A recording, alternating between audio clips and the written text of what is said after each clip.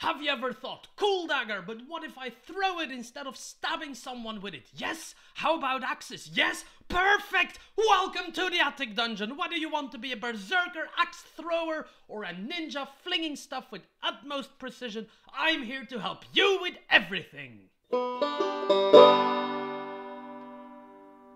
Ah yes, throwing weapons, they hold a special place in my heart. Mind you, I'm usually not a big fan of the ranged games with bows and crossbows and the like, but a well-placed axe thrown into an orc's nervous system makes my dwarf heart tingle with glee.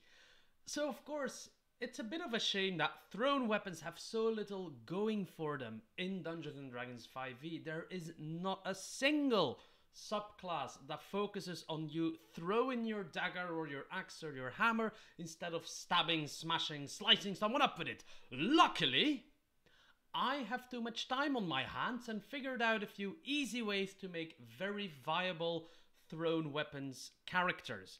They will probably veer a bit off what you're imagining exactly, but bear with me, this is going to be good, or at least very, very fun. Usually, I would cover any common ground that my builds have, but since they don't have any, I'm just going to dive straight into the first build. I will, of course, highlight all the relevant things we encounter starting at level 1 all the way up to level 8 as per usual. Let's get going! I forgot to do the obligatory bit where I ask you to like, subscribe, click the bell or whatever if you like what I'm doing, so here it is. If you like what I'm doing, do not hesitate to like this clip, subscribe to the channel and click the little notification bell. Huzzah! I did it! Onwards! Our first build of the day is one that humors my angry dwarf side. We're going to combine the powers of the artificer with the fighter to create a dwarf that just keeps tossing and tossing and tossing the same weapon over and over again. The build comes online by 3rd level, and until then you're still going to be packing quite a punch. Mountain Dwarf will be the way to go. They are the original angry dwarf, so let's honor that by picking them. Sure, we don't get to use any of their fancy racials because we already will be getting the proficiencies from going to level 1 as a fighter, but that +2 in both strength and constitution will go a long, long way. At level 1, seeing as you start out as a fighter, you get to pick a fighting style, and I would like you to pick the dueling fighting style. Dueling specifically mentions that as long as you're using only one-handed weapon, you gain +2 damage to each damage roll of that weapon.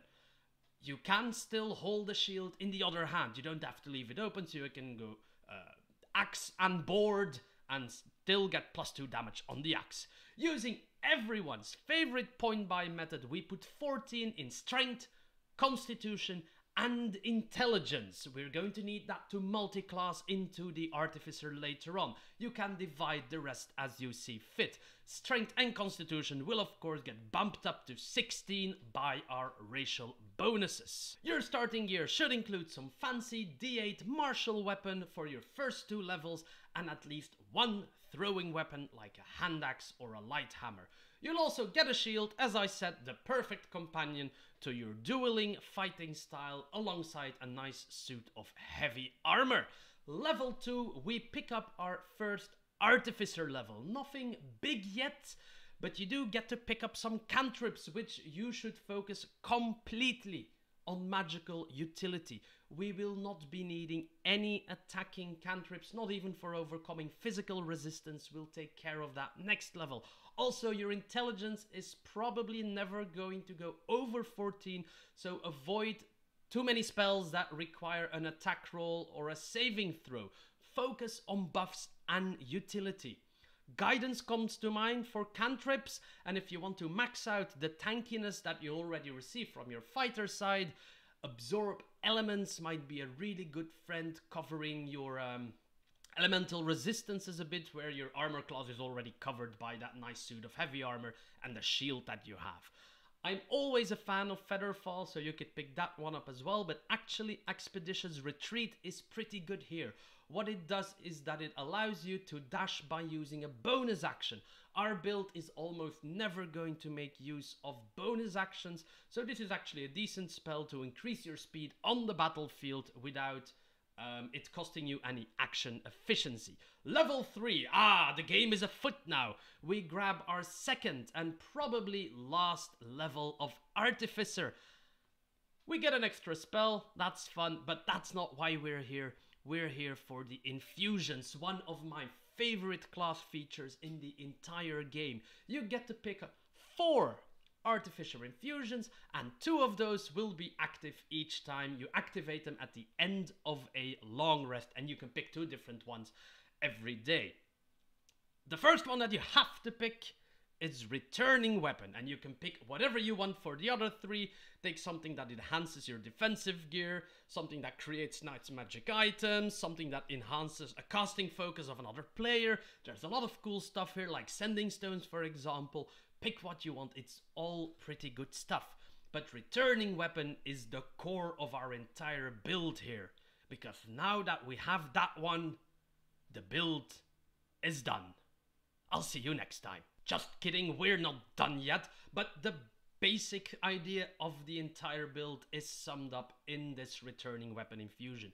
What it does is very simple. You can slap it onto any weapon that has the thrown property. So that means a hand axe, a light hammer, a javelin. Take your pick, slap it on, and now watch as you throw the weapon away and it automatically returns to you after the attack. This is why I prefer a hand axe. I'm a bit scared of a javelin flying back at me and I have to catch it. Furthermore, this infusion also gives a +1 buff to attack and damage rolls, which is really nice because not only does it obviously buff your accuracy and your damage output, it also means that your weapon counts as a magical weapon for the purpose of overcoming resistances to physical weapons. That is really great actually. Once you start crossing into like level 5-6 territory, you might encounter some enemies that are resistant or invulnerable to physical damage, and your throwing axe will just go straight through them.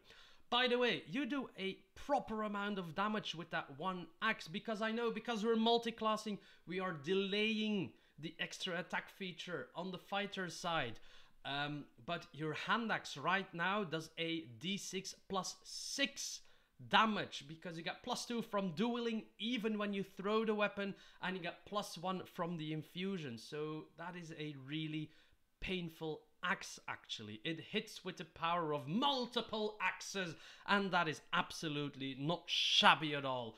You throw the axe, something gets awfully hurt, and then it returns to you. Now, while you could continue leveling as an artificer, my goal here is to throw my axe as many times as I can and have it wreak havoc as much as possible on the battlefield, so I continue down the path of the fighter to gain as many attacks as I can. So level 4, which means fighter 2, gives us action surge, which gives us a nice damage boost. Once per rest you can throw that axe twice in a turn. It is going to wreak even more havoc. Level 5, which means our 3rd fighter level, we get to pick a subclass. Now, if you want to be really sure that all of your attacks hit, Samurai is a nice choice here. It allows you at the high levels to gain an additional attack over other fighters as long as you have advantage, and Samurais get that very easily with their Fighting Spirit class feature. Which is also good because our flying weapon hits really hard, but we do want it to hit. You could also go for the Battle Master and add some Nova damage on that flying axe by adding battle maneuvers on it, but I try to tap into a new subclass each time that I build something. And we do already have a very nice intelligence score to multiclass into our Artificer bit, so Eldritch Knight is a very snug fit here. We can already cast some spells thanks to our RT levels, so it's really nice to expand on this even further, and it adds a lot to our bag of tricks. Again, our intelligence score is decent, but it will probably never be stellar, so don't focus on things that require attack or saving throws. Your flying magical axe is here to deal the damage, but spells like Color spray allow you to assert a bit more control over the battlefield without depending on your intelligence score. Find familiar, always fun, giving you a reliable scout amongst others and a very fun RP nugget. Mainly remember that almost all of your spells have to come from the aberration or evocation schools. One of the 3 spells that you learn at level 3 can be from any one school. We already took Absorb Element as an Artificer. If you want to complete the tanky spell set, Shield makes you crazy tanky by allowing you to add +5 to your already high armor class when you need it.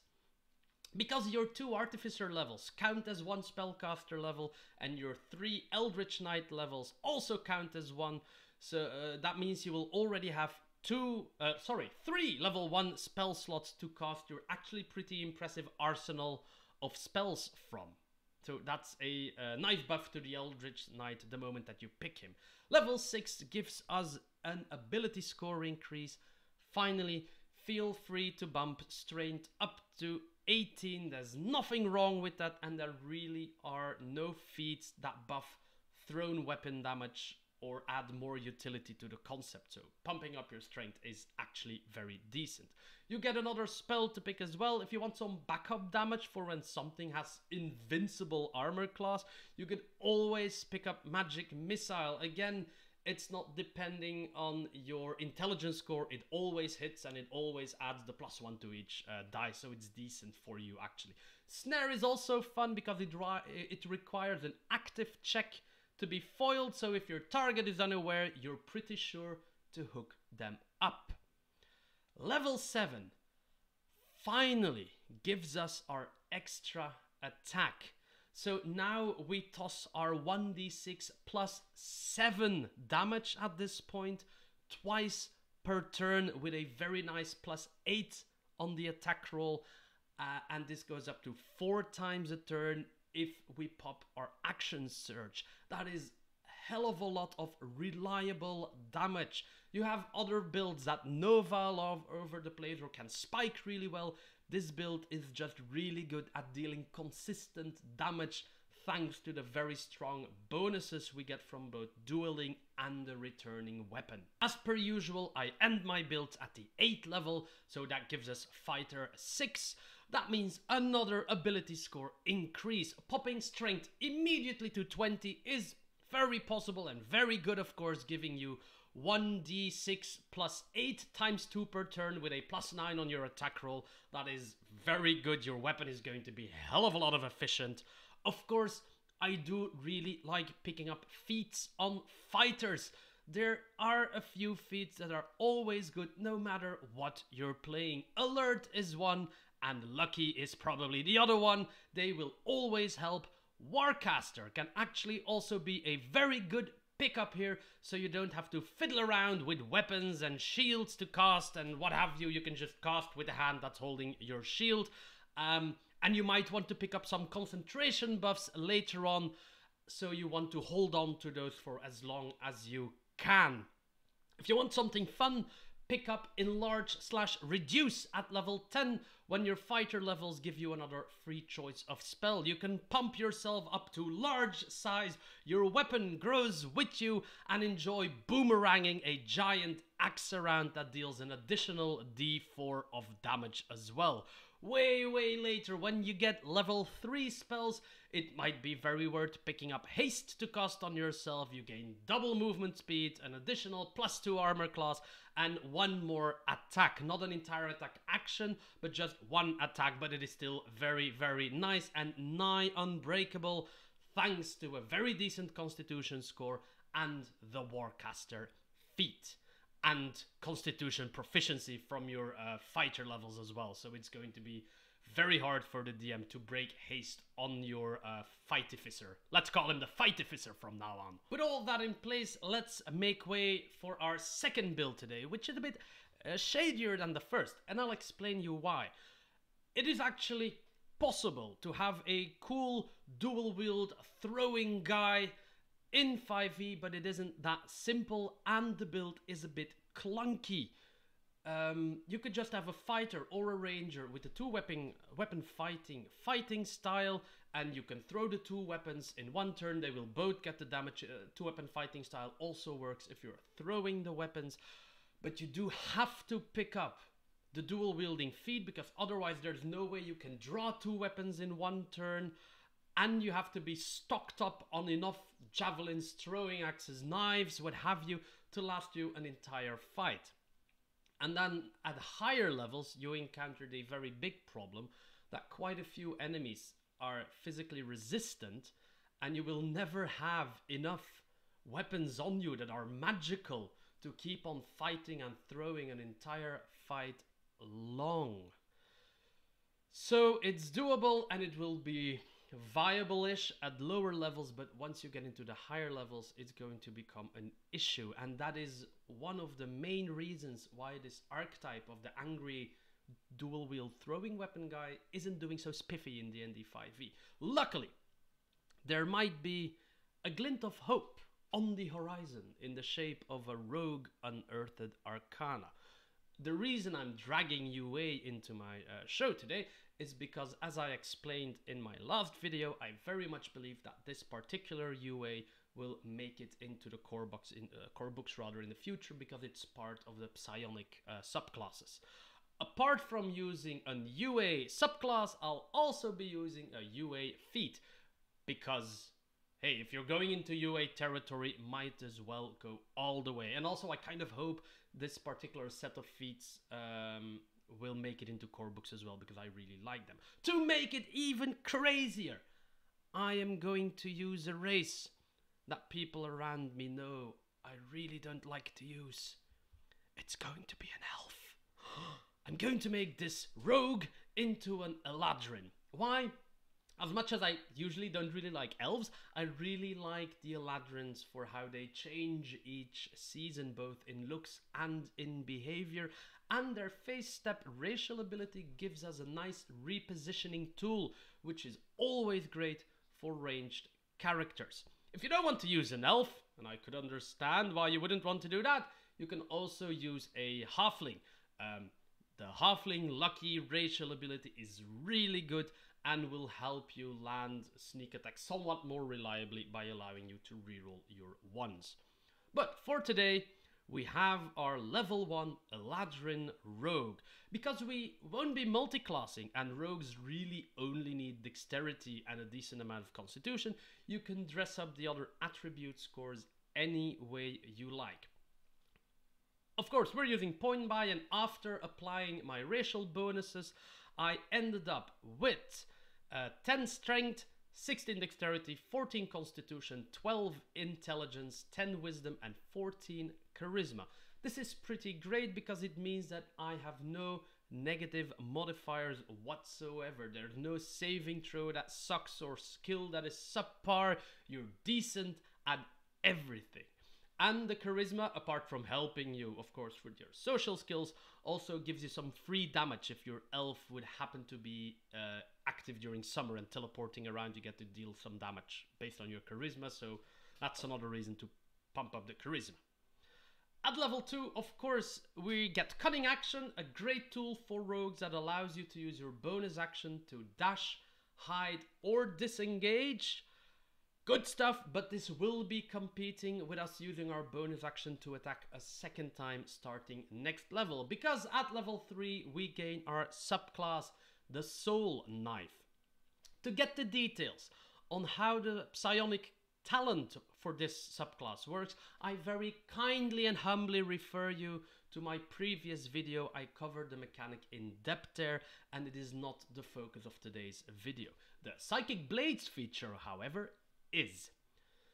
So at level 3, whenever you attack, you can manifest a psychic blade in your hand and use it to stab people or to throw it up to 60 feet away. That is pretty damn good, that 60 feet.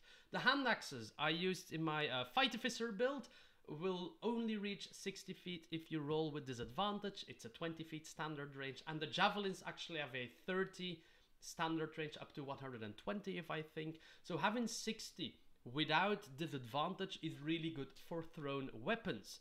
So this Rogue here gets a proper range throwing weapon.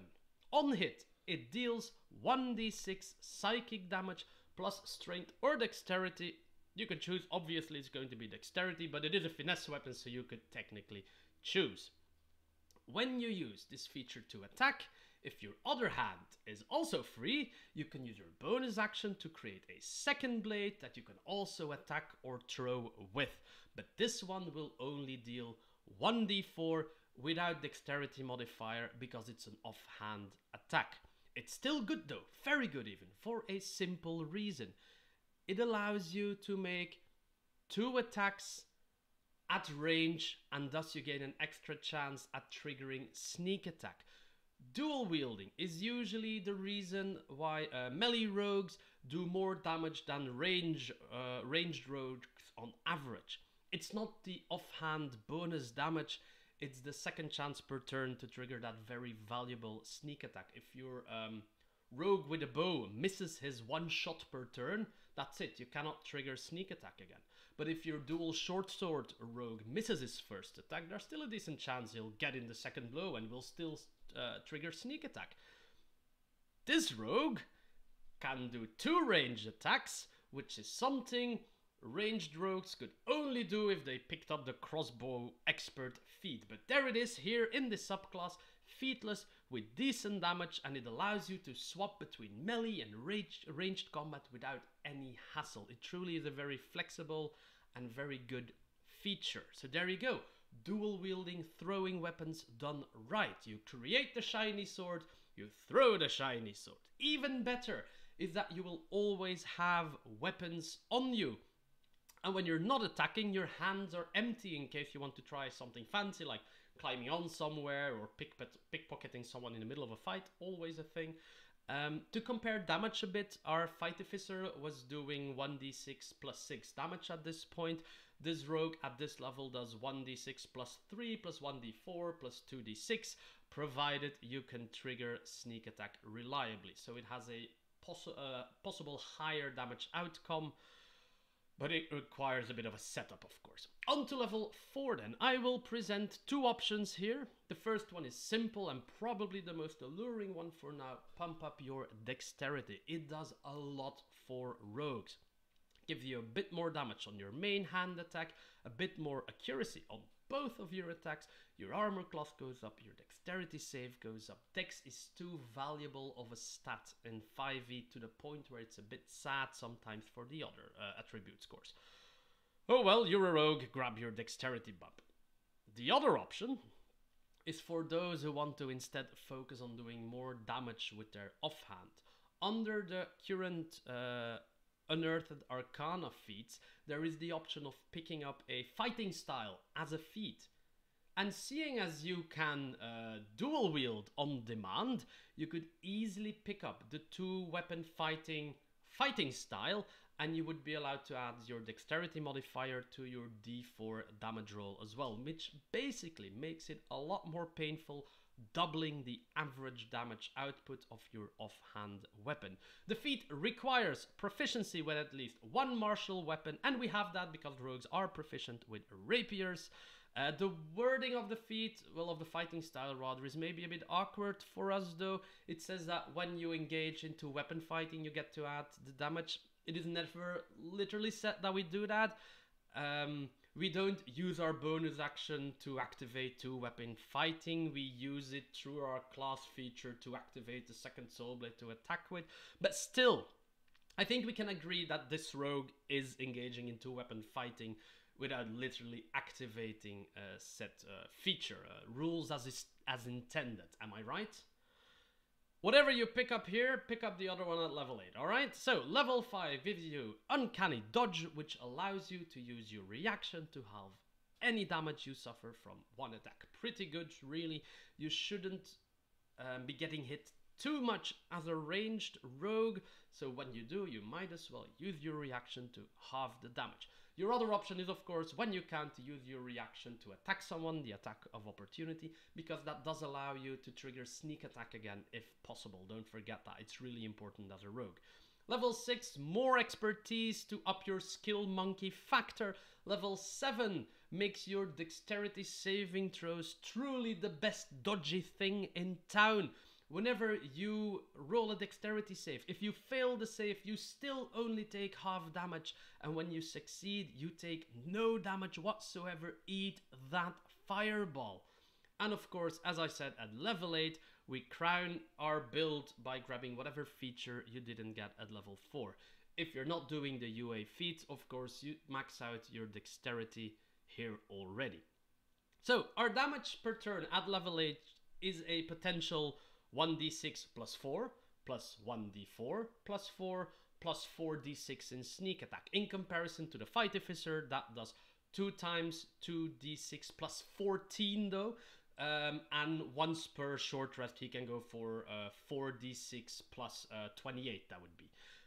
So the rogue damage is going to be a bit more spiky, but potentially higher than the Fightificer, which has a very nice and stable damage at this level and has a slightly higher hit chance because he has the magical weapon in any case. Your rogue, the thing is, your psychic blades count for overcoming magical resistances, but they don't get any +1 bonuses, and for now there is no way to upgrade those blades to a higher damage die or whatever, so we have to deal with that factor. So pick what you want: dual psychic lasers or throwing hammers around like you're Thor himself. Whatever you pick, I'm sure you can have a blast with these builds, showing people that throwing weapons are not going out of fashion just yet.